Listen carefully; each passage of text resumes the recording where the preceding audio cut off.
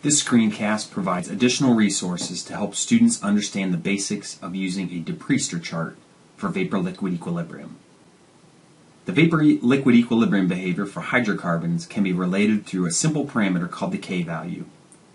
The vapor phase mole fraction, Y sub I, is related to the liquid phase mole fraction, X sub I, by this variable K. The use of K values for VLE is particularly useful for hydrocarbons, where non-idealities preclude the use of Raoult's law. K values are determined empirically, with each K value a function of temperature and pressure.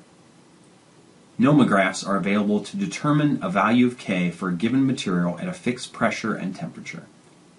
These nomographs are called DePriester charts, and this short screencast shows how to use a DePriester chart and how the K value varies with temperature, pressure, and material.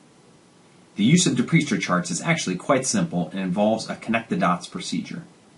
To illustrate, I will start with methane. We know that methane is a gas at room temperature, and it would take a pressure of 32,000 kilopascals to liquefy methane at room temperature.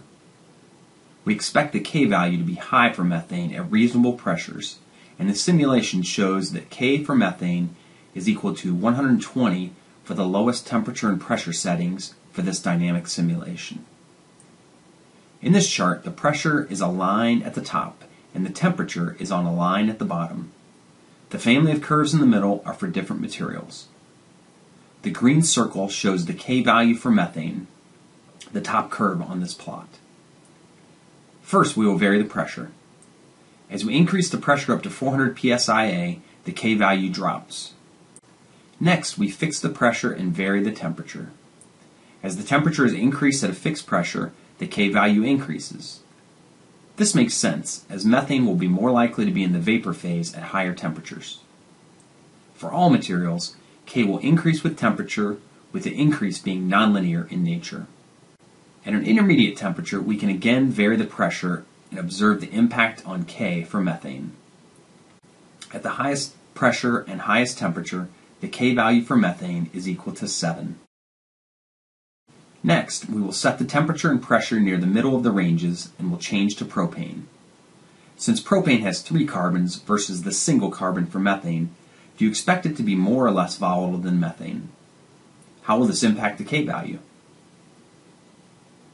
At these conditions, K for methane is equal to 38, but is only equal to 3.7 for propane. Similar to methane, we can adjust the sliders and directly witness the changes in K as the pressure and temperature are varied.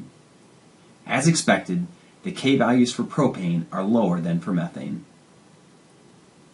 Finally, we will look at K values for a much longer hydrocarbon, N-decane. At the same conditions, the K value changes by over 1000x, 3 orders of magnitude, as we change materials. Note that the K value will always be a positive number, but it is often less than 1. For N-decane, at reasonable temperatures and pressures, the material is more likely to be found in the liquid phase.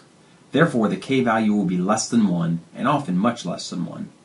K values are useful for performing VLE calculations with hydrocarbons, including determination of the bubble point and dew points for a mixture of materials.